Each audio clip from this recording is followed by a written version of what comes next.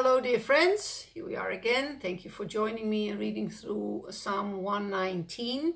And today we've come to the second paragraph, the second stanza, which is verse 9 till 16.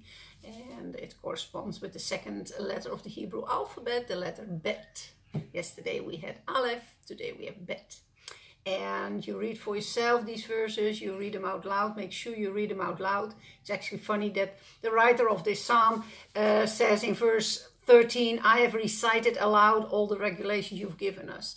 It was custom to read the Psalms out loud, and especially the book of Psalms, which was a prayer book for the Jewish people back then, and still read the Psalms, read the word of God out loud, and you will be blessed, because faith comes by hearing the word of God. I stopped today at verse 14, where it says, I have rejoiced in your laws as much as in riches. I have rejoiced in your laws, in God's laws, in his teaching, in his Torah, in his regulations, as much as in riches.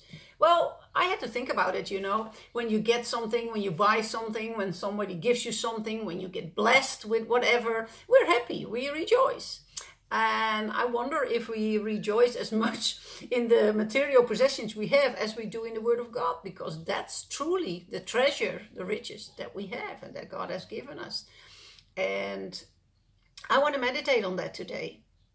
I've rejoiced in your laws as much as in riches. I will study your commands and reflect on your ways. The Word of God's really a treasure. To the psalmist, it's a treasure to me, and I hope it's a treasure to you, because there's never-ending eternal wisdom in the Word of God, and we put it in our hearts. We'll become wise, and it will help us in life. It will encourage us, it will build us up, and it will sustain us. So, hope to see you tomorrow. Bye.